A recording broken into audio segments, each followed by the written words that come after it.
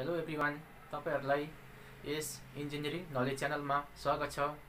Friends, तपाईहरु हाम्रो च्यानलमा पहिलो पटक भिजिट गर्दै हुनुहुन्छ भने तपाईहरुले हाम्रो यस इन्जिनियरिङ नलेज च्यानललाई like, share, watch and subscribe गर्नु होला। साथै सँगै आएको बेल आइकनलाई प्रेस गरी जसले गर्दा तपाईहरुले मैले अपलोड गर्ने भिडियोहरु तपाईहरु समक्ष पुग्नेछन्। आज म तपाईहरु समक्ष 2020 फल एप्लाइड मेकानिक्स सेकेन्डमा आएका एक्जामिनेसन क्वेशनको सोल्युसन गर्नेछु। फ्रेन्ड्स, अब question Saram.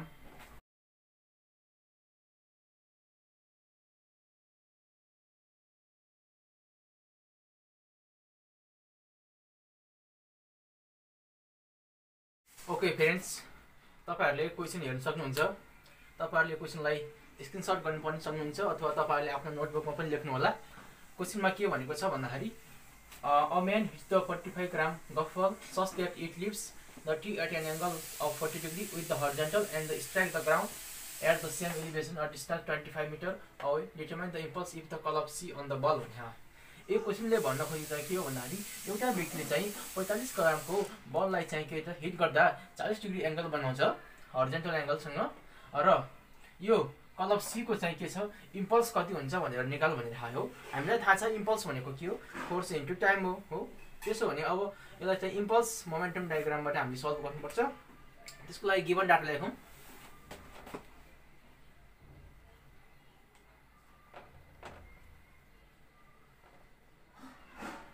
Given data are mass of golf ball,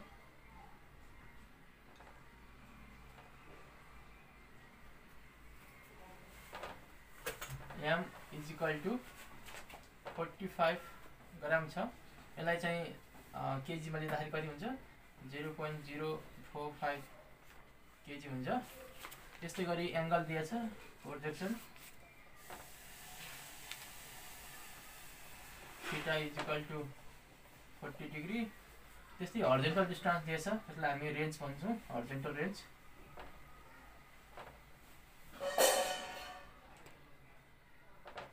uh, 25 metre. अब हामीलाई के छ इम्पल्स देखा, impulse of the call of C I is equal to what? Now यदि चाहिँ मान्छेले चाहिँ के छ 45 ग्रामको बललाई हिट गर्दा चाहिँ यसले के गर्छ 40 डिग्रीको हरिजन्टलसँग एंगल बनाउँछ भन्नुको मतलब चाहिँ गल्फ बल चाहिँ के गर्छ प्रोजेक्टाइल मोसनमा चाहिँ के मुभ गरेर हुन्छ हो। त्यस now if the golf ball is moves in projectile motion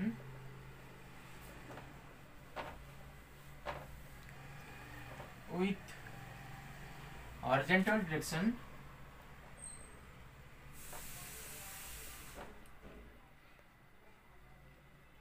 golf बल चाहिँ के छ प्रोजेक्टाइल मोसनमा चाहिँ के हुन्छन्, कुनै पनि प्रोजेक्टाइल मोसनमा हरिजन्टल डाइरेक्सनमा के हुन्छन् कन्स्ट्यान्ट भेलोसिटी हुन्छ with constant velocity.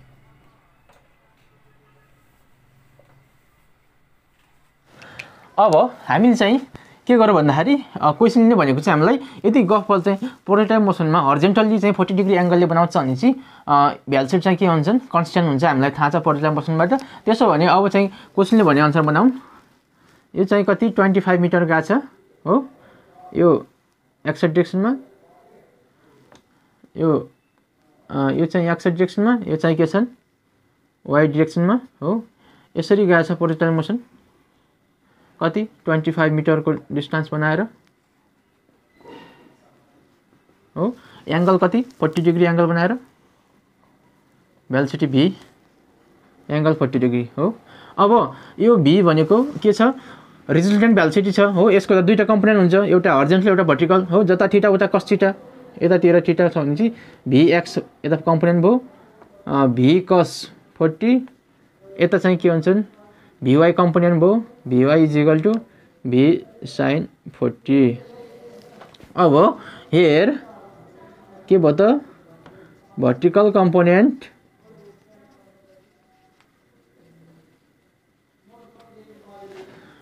Vy is equal to V sin 40.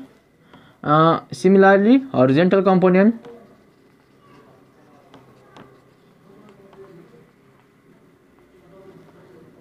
Vx is equal to V cos 40 है, यसलाई इक्वेसन 1 मानौं। त्यस्तै गरी अब हामीले यो v चाहिँ हामीलाई यहाँ अननोन छ हो, v को भ्यालु पत्ता लगाउनु पर्यो एउटा हरिजन्टल डिस्टेन्सबाट एउटा भर्टिकल डिस्टेन्सबाट। नाउ अब हेरौं एलोङ x एक्सिसमा पोजिटिभ हुन्छ डिस्टेन्स चाहिँ डिस्टेन्स फर्मुला हामीलाई के थाहा छ भन्दाखेरि x minus x not is equal to vx t हुन्छ। किन भन्दाखेरि भेलोसिटी भनेको डिस्प्लेसमेन्ट पर युनिट टाइम हो।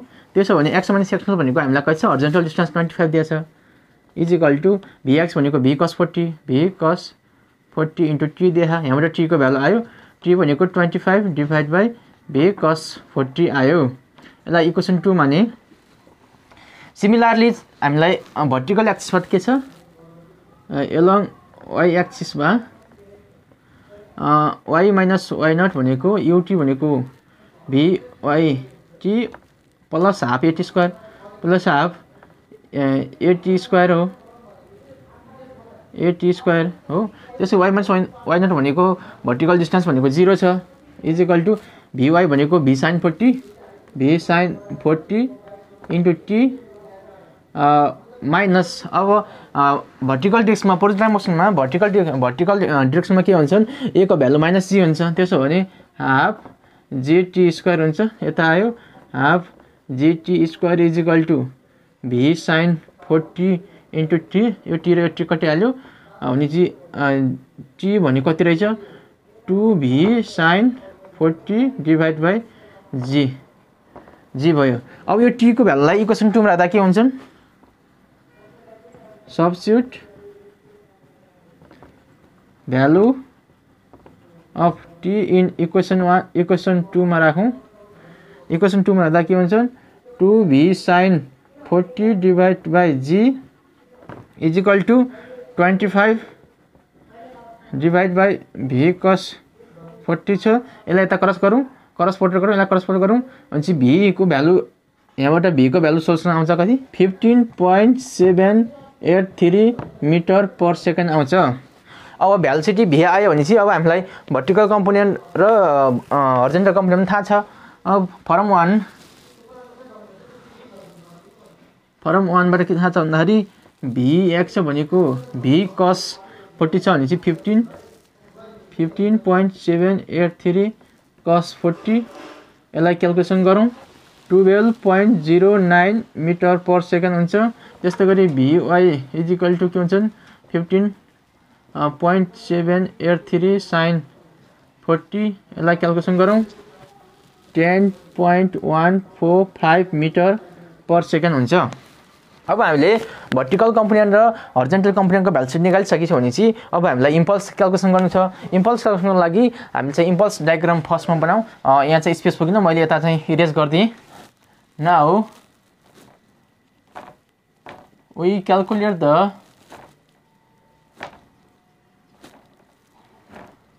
Impulse of curl of C, then we have to draw a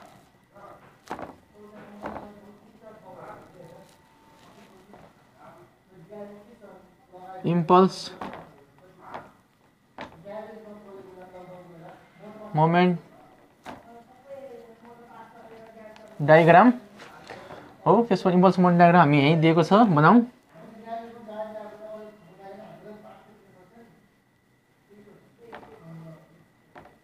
plus यता चाहिँ इम्पल्स इन y डिरेक्सन, यता चाहिँ impulse in acceleration is equal to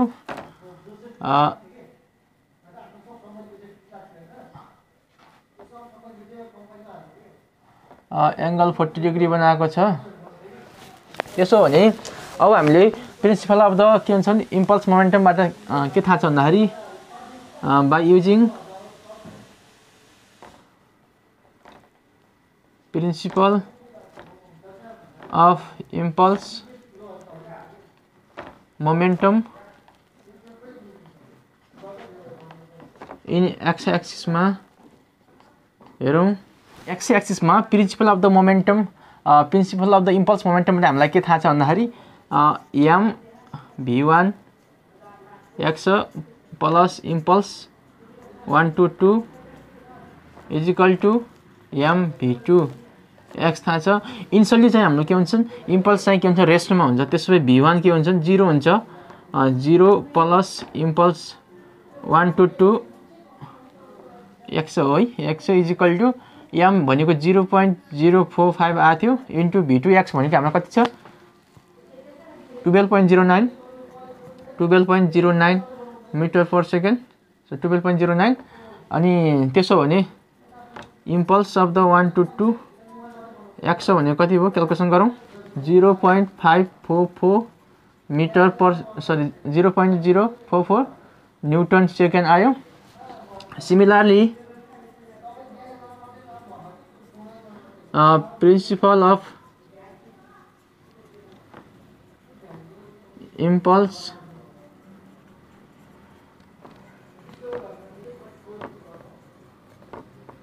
momentum in Y एक्सिसमा हेरौँ।